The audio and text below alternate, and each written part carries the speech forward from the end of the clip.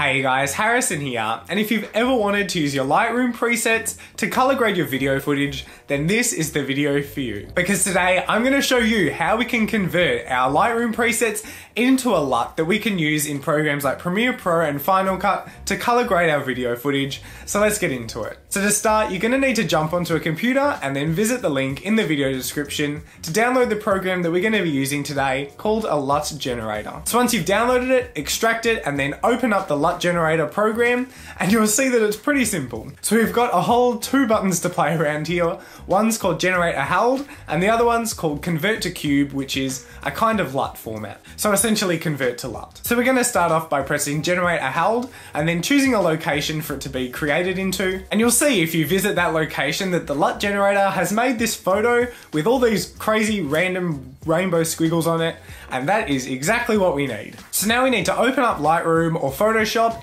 and import the HALD, that photo with all those random squiggles. You want to import that photo into Lightroom or Photoshop. And now we want to apply the preset that we want to convert into a LUT, apply that to this photo. You might want to apply a few little tweaks to the preset if you want, and then you want to go ahead and save this edited photo as a PNG file.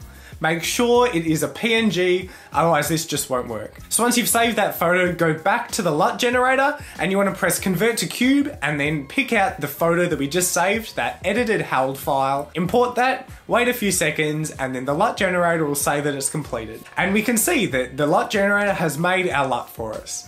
Easy as that. And now to check that everything works properly, just open up your video editor, import the LUT, and then apply it to some video footage you've got, and there you go. Just don't forget though, especially if you're used to shooting RAW photos, that you're probably not shooting your videos in RAW, so you're just not going to be able to push those video files the same way that you can push your RAW photos. So some Lightroom presets that you convert into LUTs might just end up being a bit too much for your videos to handle. You might end up just pulling them apart a bit, and so for that I'd just say you might want to go back into Lightroom and just tone down your adjustments a little bit and then re-export those as a new LUT. That's all I've really got for you today though. I hope you enjoyed this little tutorial. If you did, don't forget to leave a like and subscribe down below, and let me know in the comments section what you've been using this for, what LUTs you've converted.